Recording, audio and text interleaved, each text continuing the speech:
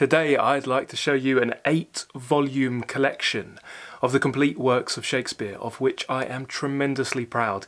This collection dates back from the 1890s, and I was fortunate enough to recently chance upon the first 5 volumes. I came across it and was completely overjoyed because I had come across volumes from this set many times before and had passed them over, but this time I was resolved I wasn't going to pass it over. I took 5 volumes, of which we didn't have the volumes that contained my favourite plays. There was not King Lear, there was not Hamlet, there was Macbeth, and then I managed to source from 3 different other sources the remaining 3 volumes. This set is really special, not just because it's old, not just because it is replete with gorgeous illustrations and wonderful commentary, but because it's compiled and edited by one of the greatest Shakespearean actors of all time, Sir Henry Irving. His Hamlet is up there with the original Hamlet played by Richard Burbage alongside Shakespeare on the stage.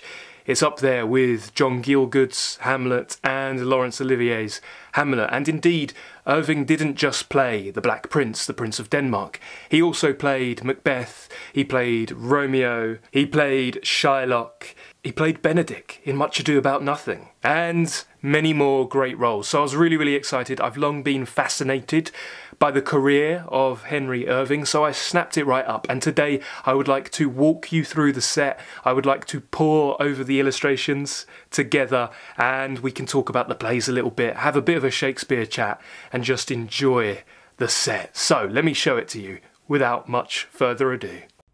Okay, so let's have a little look at these volumes. This is the very first volume, and you can see that they've decided to put Love's Labour's Lost, The Comedy of Errors, The Two Gentlemen of Verona, Romeo and Juliet, and Henry VI Part 1. I love this illustration. Would you call this an illustration, or this sort of gilt engraving, half gold, half not? That's very much deliberate.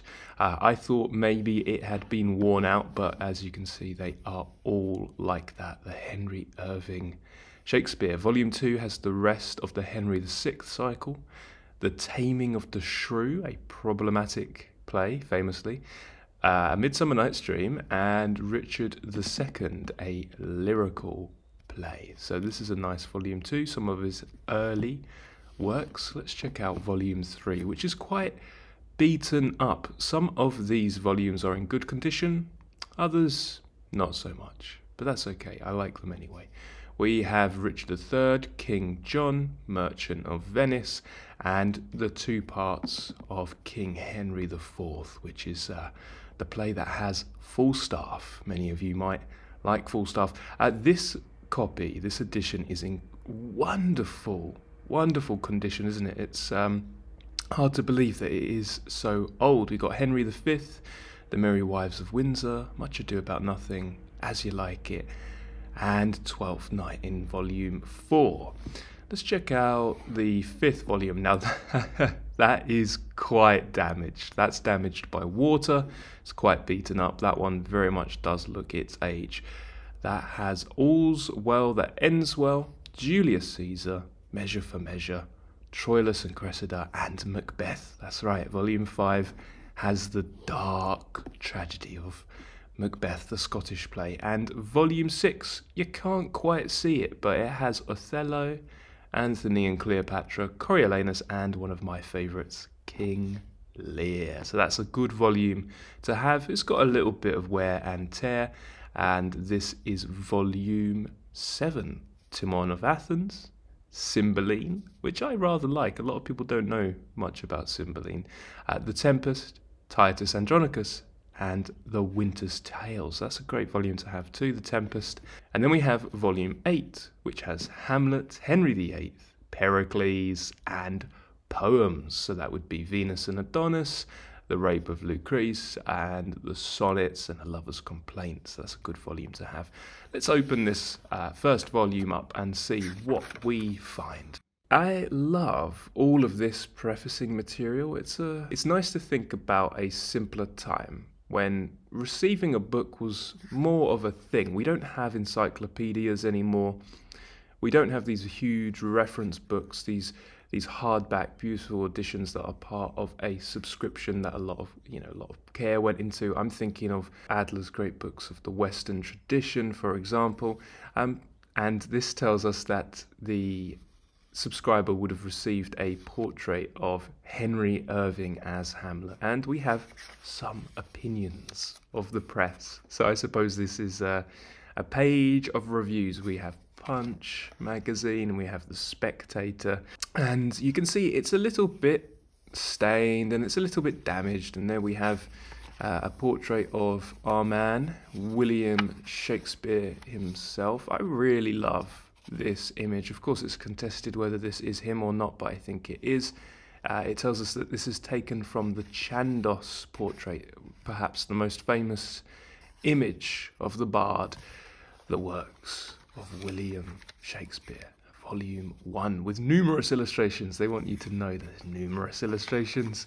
We have a lovely contents page here that tells us what plays are housed inside, and we've got a general introduction, and we've got a little piece about Shakespeare as a playwright by Henry Irving, which is a really good read because he goes on to say, look at that contents page, that many lovers of Shakespeare try to distance him from his playwright aspect. Oh, that's a wonderful little illustration there, isn't it?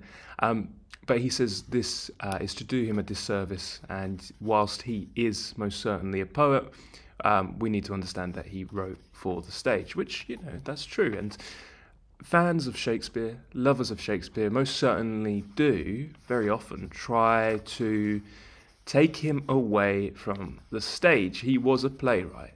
He was an actor. He would have played in Hamlet 2 roles. He would have played Hamlet's father's ghost, and he would have played the player king. He was a shareholder in his theatre troupe, and he would have had many thoughts about playing, about acting.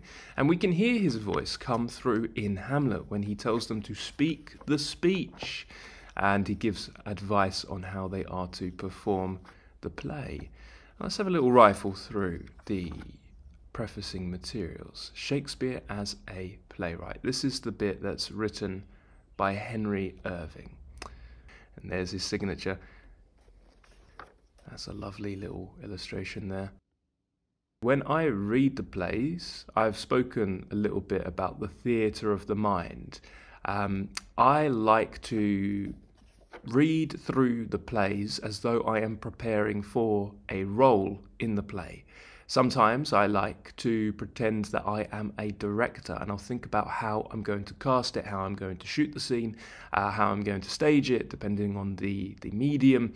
And I find that this is a very valuable thing to do. You can see here that the prefacing material has stage history and critical remarks for each play. And then we have this beautiful illustration for Love's Labour's Lost. Now, Love's Labour's Lost was written perhaps around 1594 to 95. One of the first lyrical plays, what we call the lyrical plays. Other lyrical plays would include A Midsummer Night's Dream and Richard II. Whilst some will ascertain that this was one of his first plays, I see Love's Labour's Lost as quite a significant break from what he was doing, more so than his break from tragedy to romance in his late period. It's a very funny, farcical, quick-paced, but not popularly performed. When done, though, it can be done quite ambitiously. I'm thinking of the Kenneth Branagh musical version. Here we have the Comedy of Errors. But yes, so the Love's Labour's Lost is a wonderful play for language. If you're a lover of language, word games, then you will want to check it out, even though it's not his best.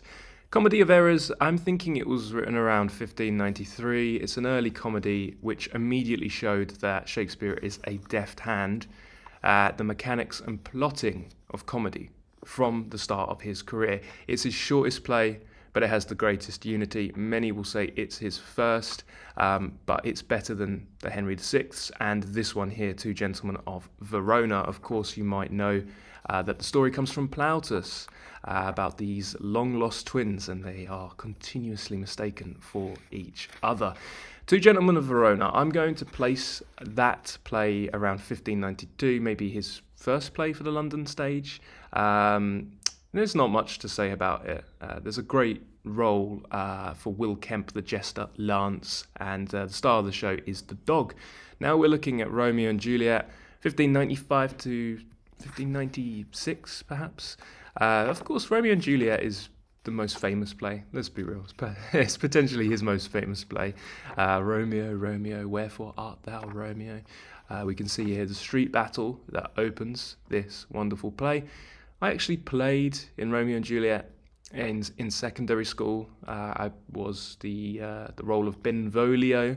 There are two versions that are quite popular, film versions. We have the Zeffirelli version, and then we have the Baz Luhrmann version. Personally, I'm not a huge fan of the Baz Luhrmann version. I do like the Zeffirelli. I think he did quite a good job with that. There we go. We've got them biting their thumb. Do you bite your thumb at me, sir? When we get to Romeo and Juliet, this stage of Shakespeare's career, we see him, I think, moving into his late immature phase, or he's preparing to move into his more mature phase. It's a great play. And perhaps one of his first really, really great plays. William Hazlitt said that Romeo is Hamlet in love, but I would disagree. I would say that actually Juliet is the play. Romeo is not the best role. He doesn't have great lines. He's very wooden. He's not compelling. Juliet is given some of the best poetry, and she's one of his first women characters that really stand out. I would personally rather play Juliet, or I would see much greater potential as a role when it comes to Juliet. Here we see the very first Henry VI. I'm thinking this is one of his first, 1589 to 91. Kicks off the Henriad, and I like to think of this almost like a Star Wars, Game of Thrones for the War of the Roses. Now let's go over to Volume 2, which contains more of the Henry VI. Yeah, they're not very good plays. If you want to do a chronological reading challenge for Shakespeare, I think you're most likely going to start here. Yes, it's contested. Somebody will say that another play came first. I think these ones came first. The thing is, you can really tell that other playwrights have had their hand in the making of these. You can't see very much of Shakespeare, but I'm going to do a very long podcast on this cycle, and we're going to read it in its original chronology, which again puts it in a sort of Star Wars situation. Here we have the Taming of the Shrew, 1593 or thereabouts. A problem play. There's two kinds of problem play. When we talk about Shakespeare's problem plays, we're typically talking about the plays that kind of resist genre, the romances of his late period. But the Taming of the Shrew is a different kind of problem play due to its topic. And here we have A Midsummer Night's Dream, 1595, potentially Shakespeare's first masterpiece. It's a perfect play. It is ripe for the director who wants to put on a spectacle. It's about dreams, it's about plays within plays and fairies. I love that illustration. It's about city dwellers descending into this sort of subterranean world so as to refresh. They go a bit mad, they're wooed in the wood, and then they can return to the city. I see it almost like a fertility festival, or a play that's risen out of the fertility festivals of the old days. That looks like if you know, there's a manga called Berserk. That looks a lot like it. I think these illustrations are absolutely beautiful. It's an absolute joy just to rifle through and just see how they've chosen to depict certain scenes. It's an absolute joy. And now we have King Richard II, which is maybe his fourth or fifth crack at English history, about a rightful but weak king. There is no prose whatsoever in this play. It's highly experimental. It's written in the same vein as Love's Labour's Lost. It's operatic, baroque, it's lyrical. And of course he took Holinshed's Chronicles from 1587 as his source. Look at that, look at the detail on that. He would also draw from Christopher Marlowe, but due to the overt parallels with Elizabeth II, one of the scenes, the abdication scene, was cut by the censors and only put back in after her death. Now, shall we explore Volume 3? Let's have a look at King Richard III here. So here we have Richard III from around 1592. Now is the winter of our discontent made glorious summer by this son of York. Not Shakespeare's best play, not his best history, but I do have something of a soft spot for it, and many great actors do too. Al Pacino and Laurence Olivier spring immediately to mind. It's the only play where we have the tragic central protagonist opening with a soliloquy directly to the audience, and here in Richard III we see the embryo of Iago from Othello, we see the embryo of Edmund from King Lear, but at this point he's not psychologically complex, he's a stock Machiavelli type Marlovian character. We've got some words here peculiar to Richard III. I love that. I love that they're pointing out the words peculiar to each play. That is such a fabulous resource to have. And here we have The Merchant of Venice, which was the first play I read all the way through. Henry Irving himself performed the role of Shylock. Of course, when we think Merchant of Venice, we think Shylock and the pound of flesh, and it's a rather problematic and anti-Semitic play. Many people don't like it when that's said, but it's true. Although Pacino, just like in Richard III, marvellously acted the role and lent some sympathy to it. Whether Shakespeare wanted us to sympathise with Shylock or not, that's up for debate. One would protest that he is rather psychologically complex, and there are aspects in the play that would suggest the playwright wanted us to sympathise with him, but at the same time it's still rather a cruel play. One can't imagine that the Elizabethan audience would have had much sympathy for him. The cruel forced conversion at the end is not so great. I also think of Portia when I think of The Merchant of Venice. The quality of mercy is not strained, it droppeth as the gentle rain from heaven. And here we have Henry IV. There's part 1 and 2, which was written in 1596 and 1598. Of course, when you think of Henry IV, many of us will immediately think of Falstaff.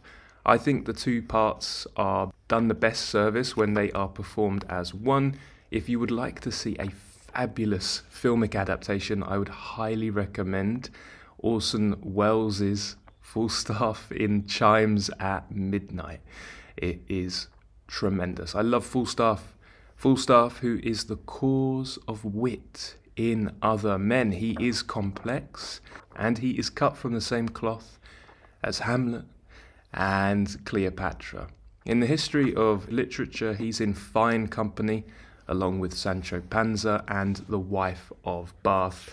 Critics will scorn him, but I personally love the sherry sack carrying, wench loving, purse pinching, self-professed coward and larger than life character.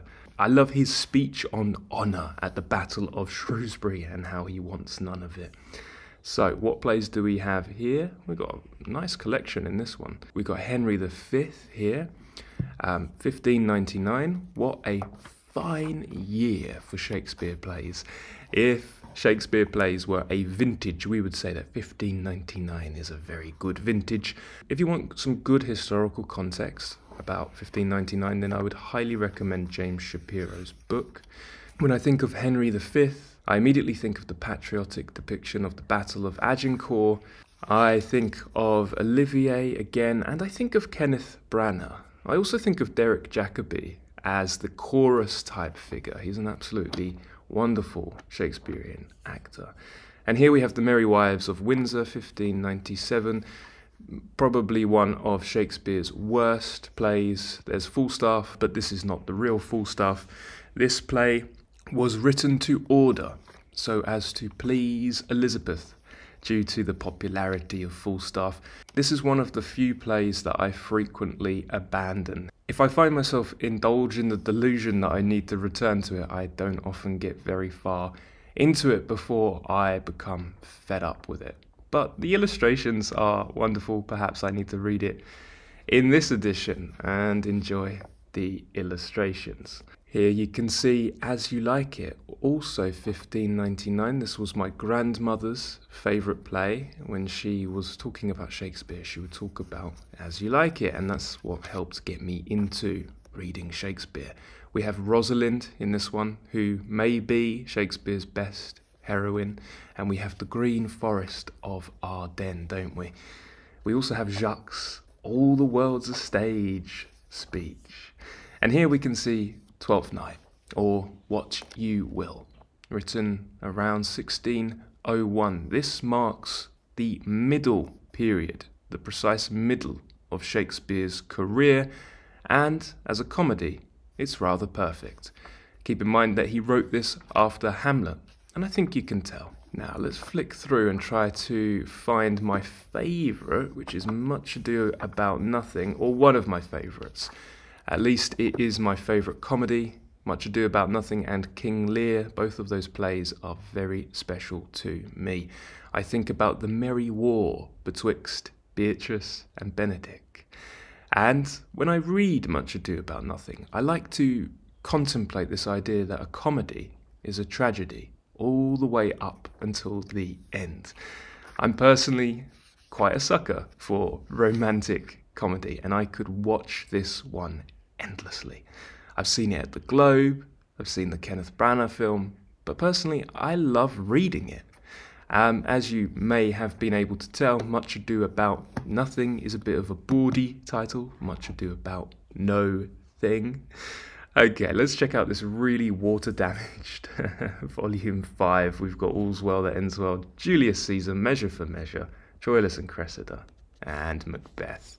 For me, this volume is special because of Macbeth. But let's have a little rifle through. And let's start with All's Well That Ends Well from 1602. Many have hypothesized that this could be an alternative title for Love's Labour's Won. This story, like Cymbeline, draws from Boccaccio's Decameron, which was also quite the inspiration for Chaucer's Canterbury Tales. Here we see Julius Caesar, 1599. This Roman history seems to be one of the most adapted of Shakespeare's plays. I've seen so many interpretations. I've seen interpretations that frame the play as though it is a piece of contemporary politics. I've seen one set in Africa. I've seen a Japanese one. I really like Marlon Brando's interpretation of Mark Antony. Friends, Romans, countrymen, lend me your ears. I come to bury Caesar, not to praise him. After walking out of an adaptation of Julius Caesar at the theatre, I became obsessed with the play. I ended up taking my copy of the Arden paperback of Julius Caesar. I took it on a plane, I took it abroad, I travelled everywhere with it. I beat it up, I dog-eared it, I covered it with my notes and thought endlessly about my own production, which is still in the works. It's still in the works. We've just flipped by Measure for Measure, 1604, which Coleridge thought to be Shakespeare's most, or indeed only, painful play. It's a bit of a problem. Comedy, cynical in tone, but full of vitalistic poetry. We've also seen Troilus and Cressida, not one of my favourites, but has some marvellous poetry in it as well. Here we have Macbeth, 1606, or should we say the Scottish play. Recently, Joel Cohen and Denzel Washington have come out with their filmic adaptation in black and white, which I am so excited to check out. I'll be holding it up against the Michael Fassbender, which absolutely blows me away. It's a masterpiece. of Shakespeare adaptation and as a film in its own right. When we read Macbeth, it might help us to think that Lady Macbeth and Macbeth have the best marriage in Shakespeare. That's the killing of Banquo and him telling his son to flee the scene. Quite a heartbreaking scene, that. When we think of Macbeth, we probably think of daggers of the mind. Anybody who has suffered with PTSD or suffered with replaying old memories will certainly find something to latch onto in Macbeth. Oh, we've got the forest, Burnham Forest there, moving. And you may wish to source out Ian McKellen's instruction on how to perform tomorrow and tomorrow and tomorrow. And here we have volume 6. We've got Othello in there. We've got Antony and Cleopatra. So wonderful volume. Of course, we have King Lear. Let's have a look at Othello, the Moor of Venice. And who can imagine writing this progression in any year? The same year that Shakespeare wrote King Lear, he also wrote Othello, he also wrote Antony and Cleopatra, or at least it is supposed that he wrote them more or less in around a year or a bit over a year, one after the other. Again, James Shapiro gives some great historical context with his book, The Year of Lear. This is Shakespeare's tragic period. Shakespeare must have gone through a lot of personal suffering, and he was purging it at length and quite significantly over the course of this writing period. That's a fabulous illustration for Antony and Cleopatra. A.C. Bradley, who was once the professor of poetry at Oxford, he said that Cleopatra was one of Shakespeare's 4 inexhaustible characters. She's in fine company with Hamlet, Falstaff, and Iago, and I think she might be Shakespeare's best woman character. Antony and Cleopatra is about international politics and foreign affairs, but it's actually a domestic drama and a terrific one. It also has some of my favourite poetry. Caesar saying, "It hath been taught us from the primal state, that he which is was wished until he were, and the ebbed man, ne'er loved till ne'er worth love, comes deared by being lacked. This common body, like to a vagabond flag upon the stream, goes to and back, lackeying the varying tide to rot itself with motion." Okay, we just flipped over Coriolanus there, which we might call his final tragedy, his departure from the tragic form, and now we have King Lear, my favourite piece of art of all time. In any medium, in any tradition, I adore King Lear, and like Hemingway, I read it every single year. Although, to be honest, I'm probably reading it rather consistently, so probably more often than every year. This play could not be performed faithfully for most of its run. Many have called it unperformable. Many have said that it is emotionally overwhelming and that it's best read in the theatre of one's mind. The best productions I've ever seen are the filmic adaptation by Akira Kurosawa, the Japanese Ran, wonderful. If you haven't seen it, go watch it very soon. And also Pete Postlethwaite playing the aging, senile Lear at the Young Vic, the Rupert Gould production. This was a very special production for me.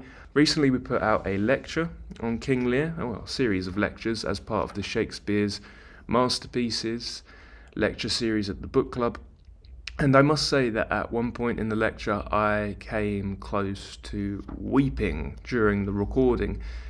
It's one of those plays that each and every year I feel the poignance of it more acutely each and every year. It's an absolutely devastating play.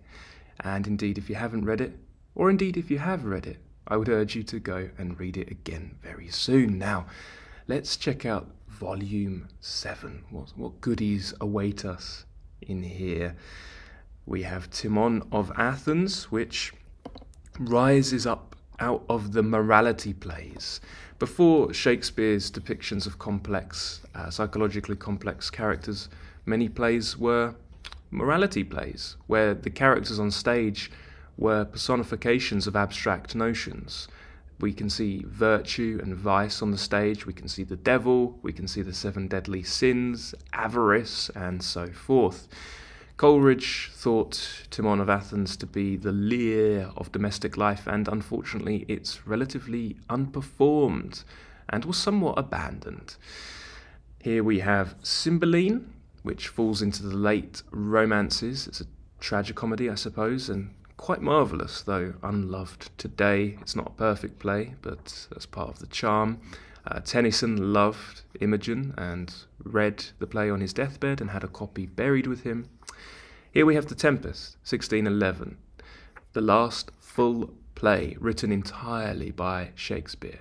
We have the wonderful Prospero, who is a shaman-like figure and a stand-in for the playwright himself. I like to read his speech side by side with Hamlet's speech about this goodly frame, when Prospero says, "Our revels now are ended. These are actors, as I foretold you, were all spirits and are melted into air, into thin air. And, like the baseless fabric of this vision, the cloud-capped towers, the gorgeous palaces, the solemn temples, the great globe itself, ye, all which it inherit shall dissolve, and like this insubstantial pageant faded, leave not a rack behind." And he says, "We are such stuff as dreams are made on, and our little life is rounded with a sleep." The Tempest is plotless, or relatively plotless. It's magical, it's mask-like, and today it has been interpreted through all sorts of lenses. And now we bop backwards quite significantly to one of his earlier plays, Titus Andronicus, from around 1593. This is a bloodbath and a parody, or one might think it's a parody, of revenge tragedy. Enjoyable, but embarrassing for bardolaters who wish that Shakespeare hadn't written this one. He was still finding his footing, his artistic footing at this point. Here we have The Winter's Tale from 1610, not performed as much as The Tempest, which is a shame. Is it a romance? Does it fall into that category? We might call it a romance for want of a better word, but maybe we could call it a poem. Maybe we can say it's pastoral. Who can say?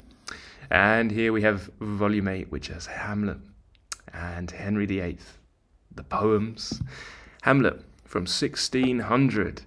To be or not to be? That is the question. The tragedy of the Prince of Denmark is endlessly performable, endlessly adaptable, and incredibly versatile. Anybody can play Hamlet. And I would recommend that when you read through Hamlet, you pretend that you are rehearsing for the role yourself. This is a lifelong reading assignment.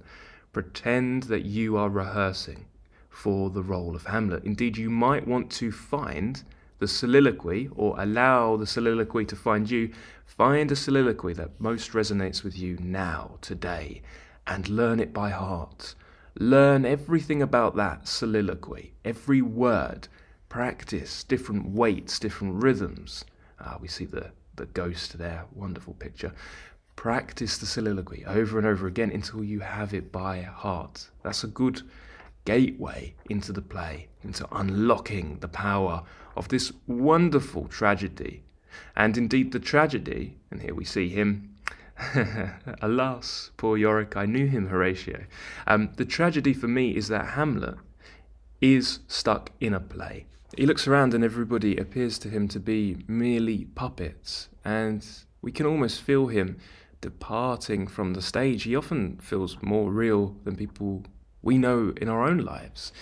We can see Pericles there, one of his late romances, again around 1607. I did my final year essays on Pericles and the late romances. We can see Henry VIII here, or All is True. I don't believe this edition has his final work, The Two Noble Kinsmen. He worked on that with John Fletcher, the same with Henry VIII. Here we have his poems, which is a wonderful addition to have right here because his poems are absolutely splendid. Venus and Adonis and Lucrece are good, but for me, it's all about the sonnets. We have a podcast on the sonnets, and I would recommend, if you'd like another reading assignment, to read them through chronologically, or at least in the order they're most often presented in, and find your favourite. The sonnets of William Shakespeare are like Rorschach tests. They're little mirrors, and it's not a bad thing to go through and try to collect around 10 sonnets and see if there's any commonality for why you like particular sonnets. If you want to go to my favourite sonnets straight away, I would highly recommend you check out Sonnet 129 and Sonnet 121, but indeed I have many favourites. This is also a great opportunity to store some of these in our memory, and that seems to be the end of the book and the end of the final volume. What did you make of this little collection? It was nice, wasn't it? I liked flipping through. Very often in the evening I'll sit with a volume on my lap and I'll dip in and out. I'll pore over the illustrations. I'll read some of the introductions and lose myself in the magical universe of William Shakespeare. So there we have it. There's my 8-volume set of the complete works of Shakespeare from the 1890s, compiled by Henry Irving. I hope you enjoyed this video as much as I did. If you like this content and you would like to see more of my book collections, then do let me know and we can most certainly do that together. Let me know, when you get your hands on a complete works of Shakespeare, what is the first play you go to? Everybody goes to one play immediately. They go straight to that play. If it's an illustrated edition, they want to see the illustrations. If it's got critical commentary prefacing the play, they go straight to the commentary. Let us know what your favourite play of Shakespeare's is, and indeed let us know your experience with Shakespeare. If you're keen to learn a little bit more about Shakespeare, deep read his best plays and figure out what all the fuss is about, then join the discussion in the Shakespeare's Masterpieces lecture series at the Hardcore Literature Book Club at patreon.com/hardcore literature. We've kicked off the year with King Lear and the discussion around King Lear, my personal favourite work of art in any medium and any tradition. The discussion is still very much live and ongoing, and we are currently making our way through Hamlet, and then we're going to move on to Macbeth, and then we're going to do more tragedies before moving on to his comedies. It's a great year, the year of Shakespeare. Thank you again for watching along. Have a lovely day and happy reading, everybody. Bye-bye for now.